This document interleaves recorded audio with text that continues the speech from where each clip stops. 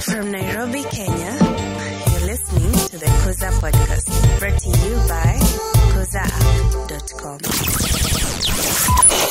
Welcome to Kuza Podcast. It's been a minute. We thank you so much for tuning in with us wherever you've been tuning in from. Tunashukuru sana. Karibu sana hapa Nairobi Center. We want to appreciate the work that the Lord is doing. Conversations loading. Today, we are looking at the whole issue of the gospel. And we want to particularly focus on a man-centered gospel. What is all this conversion that we have outside there? You have probably had pastors telling people, you know, you have power to do either this and this. God is, and I think they even song saying, if this thing is going to work for you, just demand, call down the heavens to come down. Is there a problem with some of these things that we say, or what has the experience been? Well, today we want to just try and peel the banana kidogo and just find out what is all this gospel all about. And so, tafadhali tag with us as you tune in from wherever. Make sure you mention to a friend. And even as we begin this session, you definitely want to go to www.kuzaapp.com and see what we have in there for you. Kama kawa, kama dawa, I have some people here who will help me in the conversations. And kuna mzungu mwitu pale katikati. They start it off in a very interesting way. There's Mzungu hapo katikati, Matt Elmo, there's Saddam, I'm very far right, and we have very one and only Pastor Justus. Nashukuru sana. Na leo javaa mashati ziko na malebo, which is fine. So what has been your experience in the fellowship you attend about the gospel, or what have you been hearing people preaching outside there? What do you hear mostly in most of the sermons that you interact with? Is it mostly about you and what you can do and do, or is it mostly about God and what God has done? Well, the Bible says in 1 Corinthians chapter 2, Paul says there, as he talks to the Corinthians chapter 2 verse 1 and 2, when I came to you, brothers and sisters, I did not come with the brilliance of words and all things, but he said I came focusing on something very basic: Jesus Christ and Him crucified. And countless times in scripture, gentlemen, we see that the focus of the preachers and the apostles is pretty much Jesus Christ, from wherever we want to look at it from, whatever perspective, whatever dimension we may have.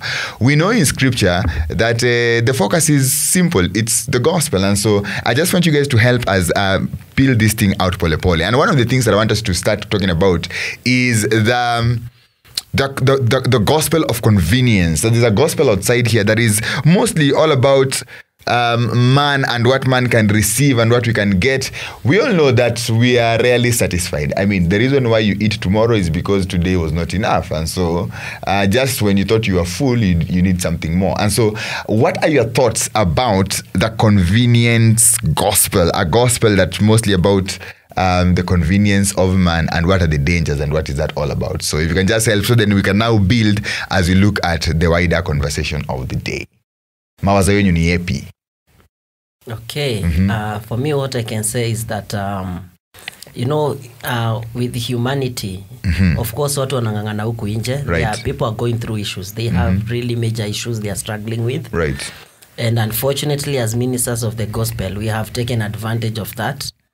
Of course, to benefit ourselves. Okay. Because people are looking for answers to the issues they are struggling with. Right. And so, when the gospel is centered on them, it becomes very convenient. Unfortunately, what it has done is that we have made the problem of man, become the needs, the desires, those things that we want in this life, those good things that everybody wants.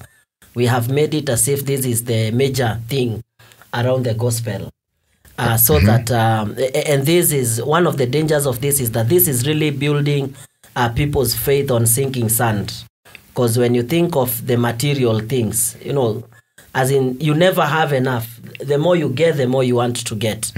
And so so this has really damaged the faith of many, the lives of many. Okay. At the same time, of course, there are many ministers of the gospel who have benefited as a result. And as a result of this, because people are desperately in need.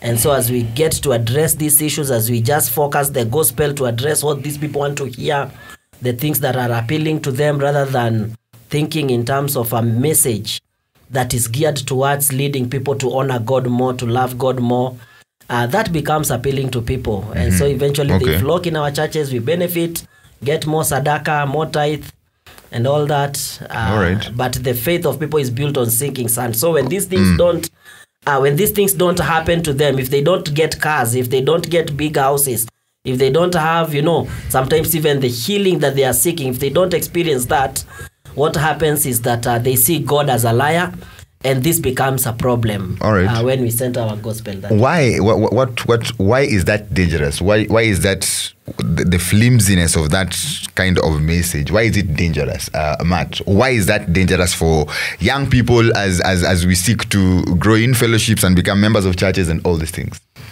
Well, I think because I'll come at it from one perspective. The greatest joy we can ever have in our lives is in the Lord. Mm-hmm. And so, like, for example, Psalm 16:11 says, "You make known to me the path of life, and your presence is the fullness of joy. At your right hand are pleasures forevermore." Mm-hmm. So having a relationship with God and knowing Him and growing closer to Him is the greatest joy anybody could ever experience. But then if we call people to say, toa sadaka ama pandambegu ama, bring your money hapa kwa, the feet of the mitume, and then now sasa you're going to receive a blessing, and then, you're making it about money, you're making it about material possessions, you're making it about this world. And your mind and your heart and your affections are moved towards things of this world. And you can't be a friend of the world and a friend of God. You can't love money and you can't also love Jesus. And so I think people are missing out on a greater joy. And on top of that, I think we're making them more worldly. Okay. We're calling attention to, get as much as you can out of this world and all those things. I think that's why it's such a great evil. Mm-hmm. So, anything you want to add on? What are some dangers of a focus on just what we want? False security. False security. Yeah. Mm-hmm. Most of the preachers who teach like that, you'll find their churches are filled with poor people and women. And these poor people will go there to, want money, want success in their lives. And they will always be giving to the pastor because the narrative is, if you don't have, it's because you're not giving. If you are giving, it's because you do not have faith. Mm-hmm. And or you're not giving enough. If you are giving and you have faith, you're not giving enough. So the poor will always be exploited. And you see where the security of these poor people is on that man, is on what they are doing. And so they take away that the Lord is our refuge and our strength, our present help in times of trouble. Mm-hmm. Psalms 46:1. They mm-hmm. take away that they don't see God in that sense. So their security is in the wrong thing, in what they can do, and in the pastor who they go to or they listen to. Okay. Yeah. Interesting. Now, as we build up on this, I think what we have, and this just a conversation, scratching the surface, because I know there's a lot more to say about these things, but what we're saying is a focus on ourselves. We all know when you buy a watch today in town, you'll stay with it, but you definitely would want to buy another one, or a shoe. You buy it and it's nice, and then you see something else and you want that, because we are never really satisfied until we are truly satisfied. And so one of the things that is dangerous, and what we are raising here about that kind of gospel, is that you want to be very careful that even by yourself you realize you do not even have enough as much as you have a lot.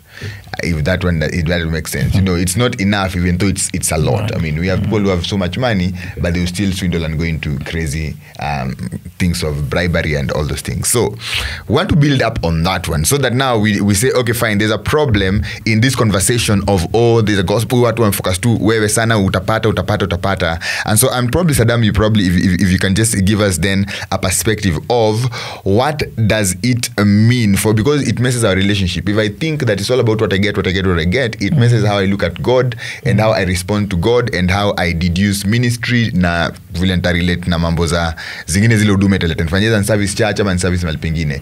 So why is it important for us as we look at the gospel to focus on the whole idea that salvation is by grace, so that now we are able to even put this other unnecessary focus on us in its right place? When you're talking about the gospel, you're talking about good news. And good news, there is always an existence of bad news for there to be a good news. And the bad news is that man have sinned, and have sinned against a holy God. And so the holy God is the one who has beef with man. Okay. So we are in enmity with man, with God rather. Man and God are enemies, Romans 8:7. And if therefore we are enemies, the question is, who will save us from this animosity? Who will come in between man and God? And that's why we are saying then it has to be this great God who comes to save this man, because man is so weak. How can you fight God? Or even how can you plead with God already whom you have messed up that relationship with? And so I remember 2 Corinthians 5 verses 16 onwards. So from now, Paul is writing, we regard no one from a worldly point of view. Though we once regarded Christ in this way, we do so no longer. Therefore, if anyone is in Christ, the new creation has come, the old has gone. The new is here. All this is from God, who reconciled us to himself through Christ and gave us the ministry of reconciliation. So you see, it is not us doing it.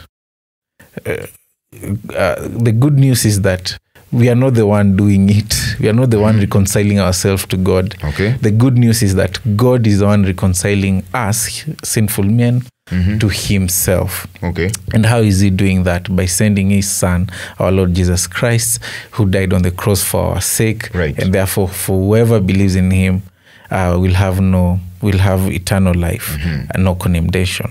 And so the right gospel is that God himself is the one who is saving sinful enemies of him and bringing them to himself. Okay. So that God now becomes the center of this gospel. He is saving us from our sin. It is not now us. It is not about what we can do. It's not about who we are. It's not about our age, our social status, or whatever it is. It is about God doing this very work for our sake. So are you saying, so basically, is there a way that then a preacher or a teacher focusing so much on man, you need this, you want this, Yes. you'll get this, that you think it makes less of the grace of God? Yes, it does, because in Romans we are told, chapter 4, that whatever you work for, that is not a favor. If you work for something and then you are given, for example, you work in a month and then at the end of the month you're paid. That's a wage. That is payment. Right. But if I come here and I give you 10,000 shillings, that's a favor. You don't deserve it. We are in animosity. We hate each other. And so I give you that. That's a favor. And that's what the grace of God is like. Right. And so Paul in Romans is basically saying, if you think you can work anything, you can do anything whatsoever to gain this salvation, then this salvation is not by grace, it's by work. All right. But it only becomes by grace if God is the one doing it from start to the end. Okay. Yeah. Well, very interesting, very interesting. Now, as you continue just tagging along on this conversation, now we painted a picture why it is, what all this convenient gospel is all about. When you're being told it's all about you, what you do, and then God must do it for you because you are this and you are this and you must receive. And you're saying it is a way it dents the message of the gospel that is based on salvation by grace alone, and minus the works of the law. And Paul says that in Romans 3, if you read it. And so you want to have that in your mind somewhere tucked in proper, because as Vic is saying, salvation is by grace. Therefore, if we insist that then you can receive these other things the way, because you have done other things to God, then it means that it is not grace, it is merit. As you hold on that thought, because I want to engage, who do I want to engage right now? Probably just want you to engage on something here. I want you to go to your phone. If you not download the Kuza app, tafadhali, you want to check it out. It's green, a tree with the roots zinakaa kama Africa hivi. Download your stuff, ni free, hautakuwa charged anything. Utagetiza vitu zote, kuna podcasts, kuna arty blogs. Jesus is Lord. blogs, blogs, kuna uliza videos na many things that we do. So tafadhali enda kwa www.kuzaapp.com, download hizo stuff. Secondly, at www, okay, hiyo ni website, right? Enda kwa phone, iOS store na download hizo vitu. Kama hujaokoka, by the way, you want to check out the website, on your top right kuna button imeandikwa hapo receive Christ, kuna message ya gospel unaweza sikiza hapo hivyo na utuambie kama umeokoka. We would want to help you to get a church that is connected right now. Justo. Yes. Salvation by grace alone. Yes. Now, question is, Saddam amesema tunaokolewa kwa neema peke yake, not because of works. And one of the dangers then of people just saying, oh, the gospel about Christ alone ni Jesus ni nani? Biblia imesema. Sio Saddam ameeko vile Biblia imesema. Okay, sawa. Saddam ameeko vile Biblia imesema. Biblia inasema ni kwa neema peke yake, basi Saddam amesema. Now, kuna danger ya mtu kufikiria. So basi what's the point? What's the point of me being around? Why do I need? So is there a place, or how do you want to ask this? Does the gospel have a place for God meeting the needs of man, so that msee asishinde toke sawa si Mungu ajibambe peke yake? Yeah, actually, the far extreme of man-centered gospel, the opposite far extreme is man-neglected gospel. Okay. Whereby maybe the gospel neglects the whole issue, or the ideas about man, the needs of people. But as we look at the Bible, from Genesis chapter 1 verse 26, we see God creating man in his own image and likeness, okay, showing that man has a special place. We talk about God using man, to fulfill his purpose on earth, looking at like Ephesians 2:10, that God created, there is a good work that God had prepared in advance for us. Okay. Again, looking at even the whole motivation, even for God saving us, we are talking about his love for the world and even for humanity, right, as per John 3:16. And the Bible telling us in Romans 8:31 all the way to 34, talking about God is for us and graciously gives us all the things that we need. So I think there is a place, of course, in the gospel for the needs of humanity. Okay. The challenge becomes when that becomes the center. But the Bible, looking at Christ himself in Matthew chapter 6 from verse 25, he acknowledges the human needs. He says that, therefore I tell you, do not worry about your life, what you will eat or drink, or about your body, what you will wear. Is not life more than food, and the body more than clothes? And of course, in the context of it, he tells us about the birds, tells us that he knows our needs. He knows our needs. And the focus, of course, leading us to that verse 34 that, we are familiar with, about seeking first the kingdom. And all these other things, the other things mentioned are those in terms of our basic needs, right, those things that we need mentioned up there about our clothing, our meals, about our health. All those things mentioned from verse 25 onwards, that God will add them to us. Okay. So there is a part for the human needs and God addressing our issues in the gospel. He came, of course, looking at Luke 4:18, that the Spirit of the Lord, is upon me. He has anointed me, about preaching the good news to the poor, giving sight to the blind. Right. So that even the issue of health, it is also there in the scripture.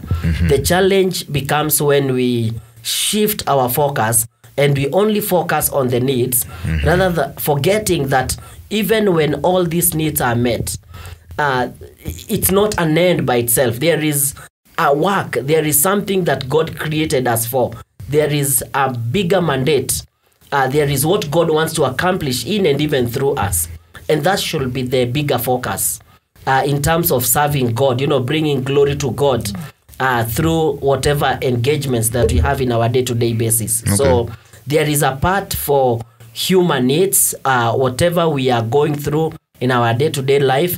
The Bible has addressed these issues. Right. And so we cannot neglect also the part of the needs of man when we are talking about the gospel.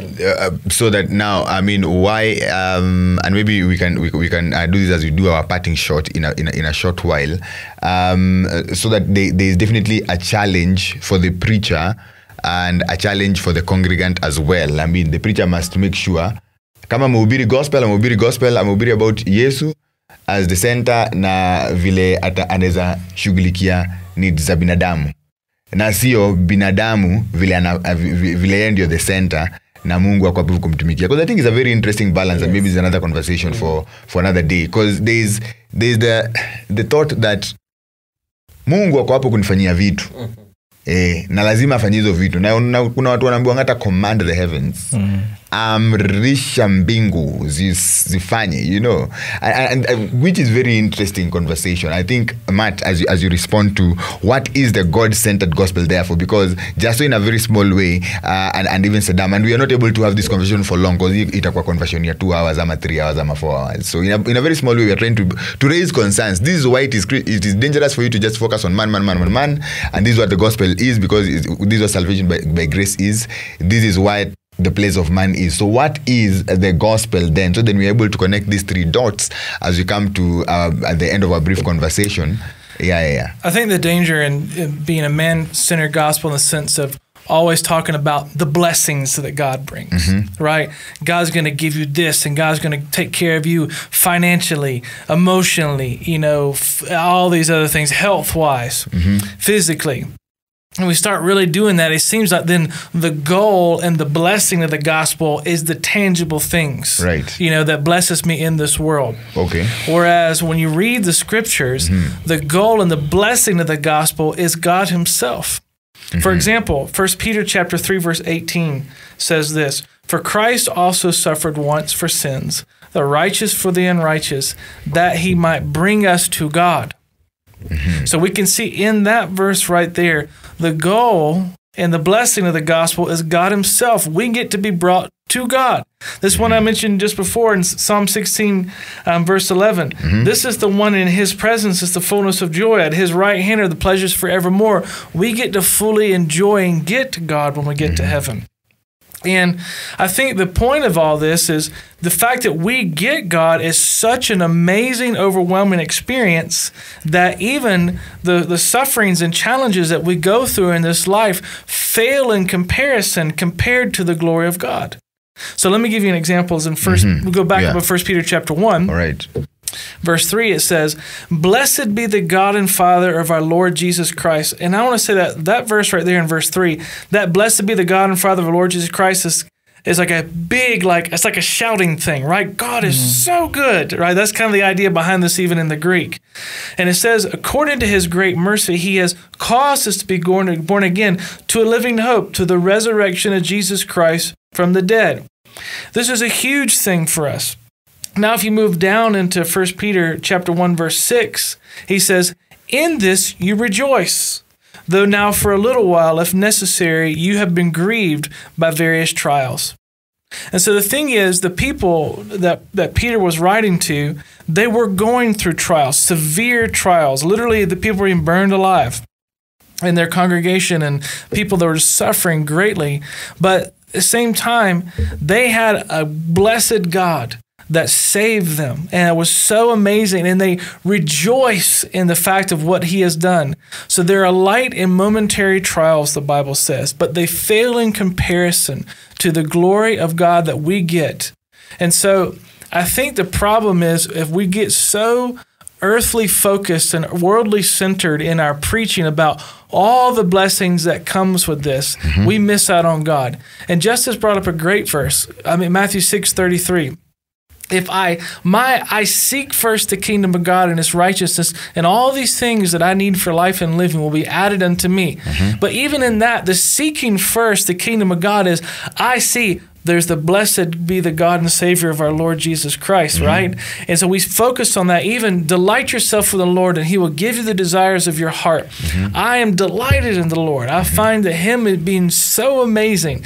So I think when we miss out on how glorious God is, how amazing he is, and the fact that we get him in, at the end of all things, we miss out really on the heart of the gospel. Okay. And we become worldly, sinful, and useless. Somebody may ask, so there's a statement that I used to hear growing up, do not be too heavenly minded. If you, what did you say? If you become too heavenly minded, you have no earthly good. Because that's the narrative that I see coming in place here. So in the next 1.5 minutes, because the time is really flying, So how do we reconcile some of these realities? Like, this is somebody who's probably thinking, I need to bribe my way into getting some things. I need to be a bit naughty in Jesus' name so that I can get some things to work faster. And then we have believers who get themselves in that. They are doing a ministry, engage something, and they say, you know what, we need to fuel somebody's, and we need to oil somebody's hand so that we can get this thing off because it is urgent. I mean, those are realities and those are things that come to play when I think about somebody who's probably wondering about some of these realities that we're asking here. Is the gospel enough then? Is it just enough? Is it satisfactory for us to just think Jesus Christ? And like, for instance, seek ye first the kingdom of God and all these things shall be added unto you, right? Is it just is the seek ye first the kingdom enough? But I also want these other things. I think real quick in the scriptures we see, Yes. if we love Jesus, we will obey his commands. All right. Right? And so if I am truly caught up in seeking first the kingdom of God, I am loving him. All right. And that means I'm also going to be obedient to his commands to work hard, to take care of my family, Right. to take care of and love my neighbor. Okay. I'm going to do all these things. So the idea that I'm too heavenly minded to be any earthly good, I think is a false statement. It's a false statement. Because if you take the whole context of scripture in mind, I'm going to be obedient to the Lord and do the right things. What are we saying at the end of the day? Give me your parting short summary of this conversation. So we've talked about the convenience, the convenient kind of gospel that the preacher man or people are just given what makes them tickle and makes them feel good. But we have the reality of salvation by grace, and that God still meets our needs, and there's a place for God meeting our needs. And Marty, in a very, very, very, very simple way, has just brought to us an explanation of what the gospel is. So give us a parting shot in this conversation. My parting shot in this conversation is that let us appreciate that challenges and human suffering and even the needs, they are part of this life. All right. Those struggles that we have. But even in them, God still glorifies himself, in all circumstances. And so if your end goal is to escape these challenges, as long as you are in this body, we are in this earth, I can assure you that problems will be there. Good measure of them, but at the same time, there are so many blessings from God. So don't look for quick fix solutions, because that one will land you in wrong hands and you'll end up being exploited. What about what they listen to just as? If somebody has just been captivated about, they just love hearing, being told, utapata, utapata, utapata. I think that is living a lie, because that's the problem that you're having, because people are hyped up, emotionally by some of the gospel, right? Or rather the sermons, the preaching that we are listening to. So it's important to be realistic about your life, because the Bible is really real. Even as you look at the individuals that that are there in the Bible, you see they had their own share of troubles while on this earth. So I think the Bible is very real. So listening to some teachings that are there to hype up your emotions, and then you keep struggling and going through these cycles and reaching the pastors, the ministers of the gospel. So I just want you to be real, become real, know that this is part of the challenges, but even while in them, God has assured us that he will be together with us in all circumstances. Right. Matt, parting shot. What I would just say is, at the end of the day, ask yourself, what do you truly love? What do you truly desire? If you love comfort, and if you love peace, and you're willing to do anything to get it, then you're going to be living a life of sin. But if you love Jesus with all your heart, your mind, soul, and your strength, then even if you go through suffering for the sake of him, you're going to be okay. All right. Get rid of your idols. Get rid of your idols. Get rid of your idols. Yes, Victor. It's a two-layer kind of thing. The first layer is salvation, and the other layer is now that I'm saved, therefore that I'm saved. So mtu akianza na the second layer, anakudanganya, toroke kanisa, find another place to go. The second layer, now if somebody tell you serve, nini, do this, but it doesn't tell you the first layer that you should do this because of the first layer. The first layer is God wants you to be a Christian. God wants you to be his child, and he has extended his grace to you through the scriptures, through the Holy Spirit, through his Son. Get that by believing in Jesus Christ. That is the far important layer. Then because of that, then you can do these things. Right. Yeah. Well, there you have it for now. I mean, we are basically saying wherever you go to Bible study or fellowship or church or all those things, you want to pay attention in your heart and in your mind that your pastor, your teacher, your Bible study leader is constantly pointing you towards Jesus Christ. He's the one who is the true living water. He's the bread of life. He's the one who truly satisfies. And that if we have him and minus all these things, remember Jesus Christ said, what will it profit a man to gain the whole world and lose his soul? And when you have a preacher or a teacher or a Bible study person who is focusing on all these things, all these other things, Jesus is warning there, what will it profit a man to gain the world? If you have a preacher man who is using the Bible just to help your attention focus on the world, then there's a problem. Focus on Jesus Christ and all these things will be added unto you. What is the reality? The reality is Jesus Christ is faithful to do part 2 of Matthew 6:33. You need to be faithful to do part 1 because that's your role. Seek you first the kingdom of God. He will do these other things the way he deems fit. And so be challenged, be encouraged about what you're listening to, what gospel you're hearing. It's about Jesus Christ at the center of it all.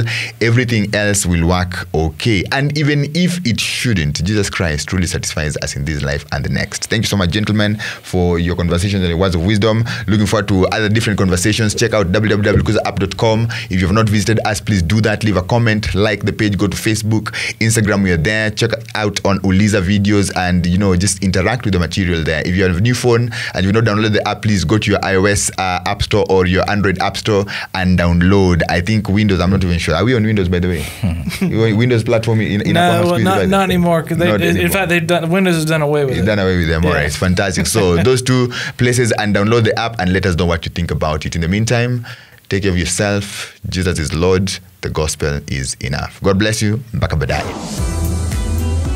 Thank you for listening to the Kuza podcast. Brought to you by kuzaapp.com, an online ministry with blogs, videos, podcasts, and a mobile app. Make sure to subscribe to get more content to help you grow spiritually.